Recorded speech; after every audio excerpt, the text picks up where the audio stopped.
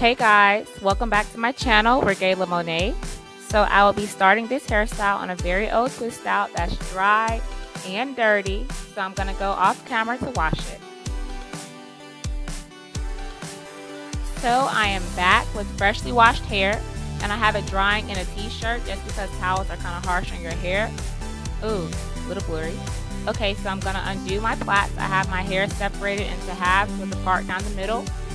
And then I'm going to moisturize my hair. So as a leave-in conditioner, I'll be using the Cantu leave-in conditioning cream, and I'll leave the title of that in the description box. So I just rub that through all my hair and try to coat every piece of strand.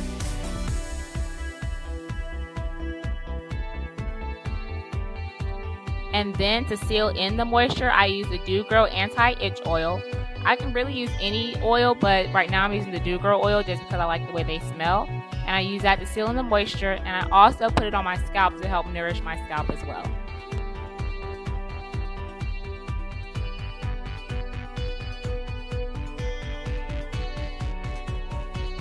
So I twist that back up, and I do the exact same thing on the other side of my hair.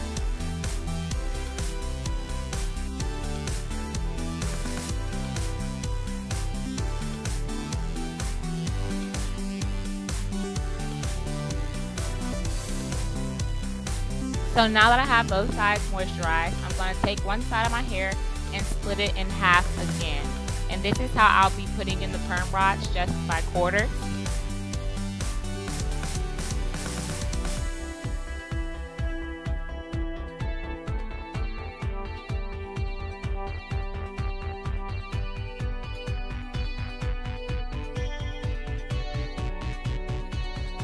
Now that I have my first big section, I'll be taking a smaller piece of that section to use to wrap around my perm rods. Now the section that I'm using is not super tiny, but it's also not super big either. And my hair around the back edge is not as thick as the rest of my hair, so that's the perfect size for me, a medium size. I'll be using the Lotta Body Texturizing Setting Lotion, or mousse, or however you want to call it. However, it does not have the top that I need to make it foam up. So I'll be putting it into this bottle, which is some old mousse that I used to have, just so that I can use the top.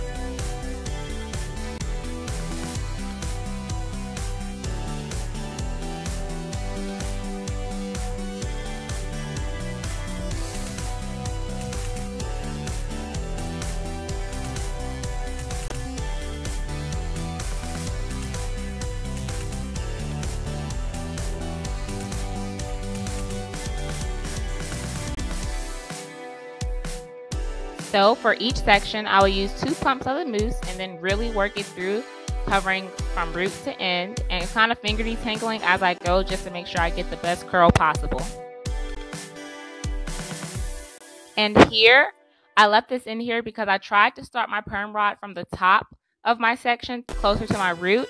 However, I then switched to doing it from the bottom, because when you start it from the top, when you start a perm rod from the top, the ends are kind of left loose and they are not really secure, so you won't have a very good curl.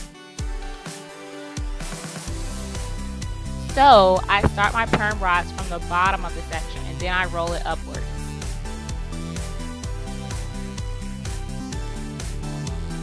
So this is a little off camera right now, but what I'm doing is rolling my hair upwards from the bottom of my section, and I'll show you that in closer detail when I get to the front of my hair.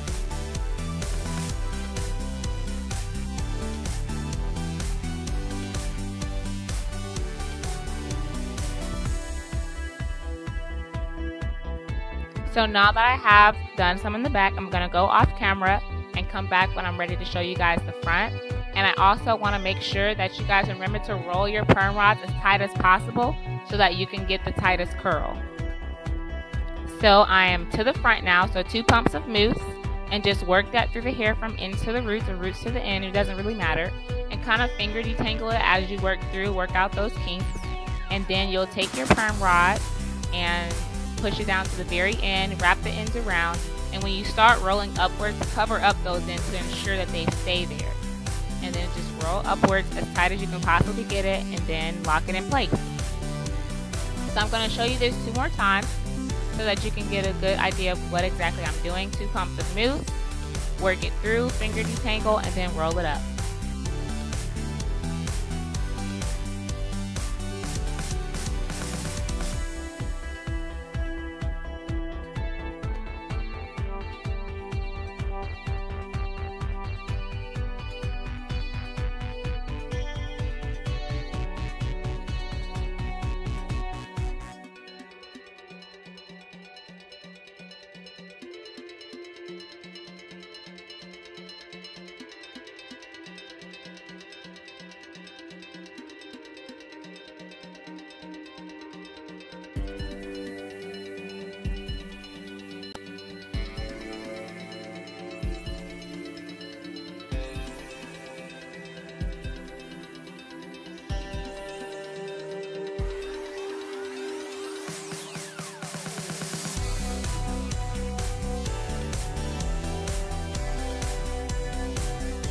So now that all of my rollers are in, I have a few loose hairs sticking out, but we just put those to the back.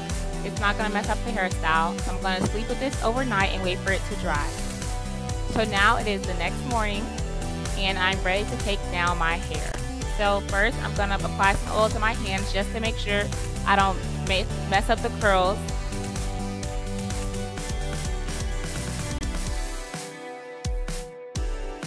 So when taking down your perm rods, don't just pull the roller out, kind of uncurl the roller the way that your curl is going, so it kind of like keeps the curl in shape.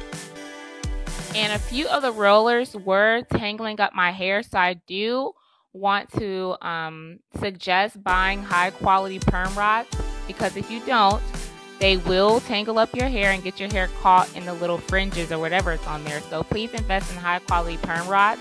So the back of my hair has some cheaper perm rods, but the front of my hair has a better quality perm rods.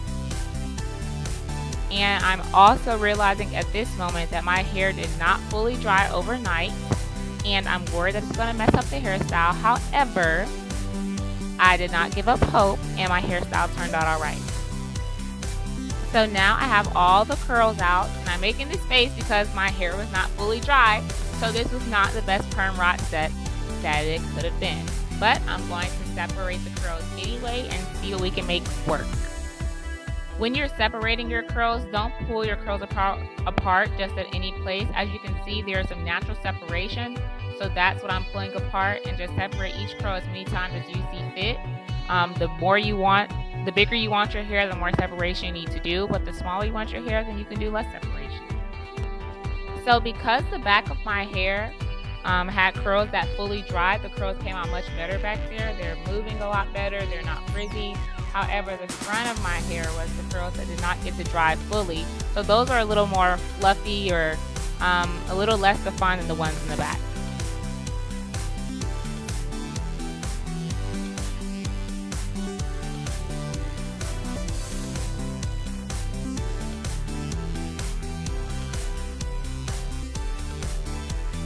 So at this point, half of my hair is separated, and you can see it's bigger than the other side. This is not the volume that I usually would wear, but I'm trying to get it under a graduation cap, so I left it as small. So at this point, it's all separated, and as you can see, the top is kind of frizzy just because the hair did not dry. So it's very important to make sure that your hair is fully dry before you take your rods out. But we are putting a hat on top, so it's not that big of a deal. So I take a bobby pin and I push the top of my hair down to I think that's my right side, down to one side just to make room for the cap.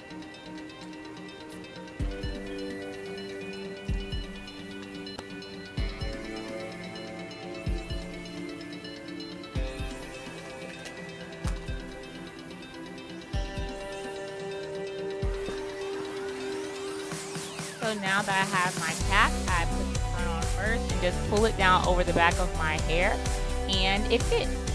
So at this point, I'm going to take my pick and pick it out now that I have the cap on. I didn't want to pick it out before and then have the cap not fit on my hair.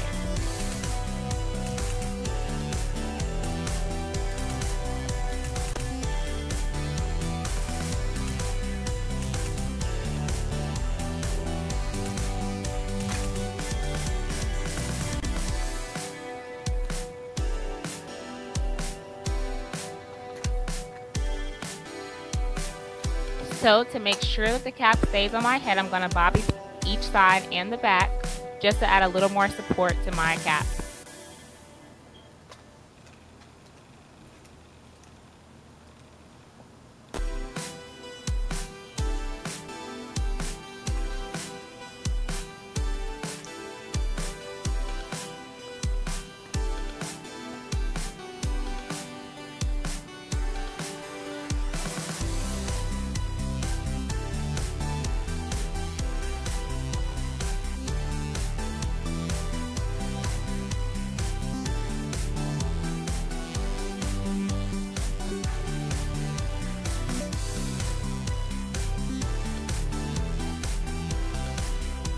So this is the final graduation hairstyle look with a hairstyle that does fit under your graduation cap.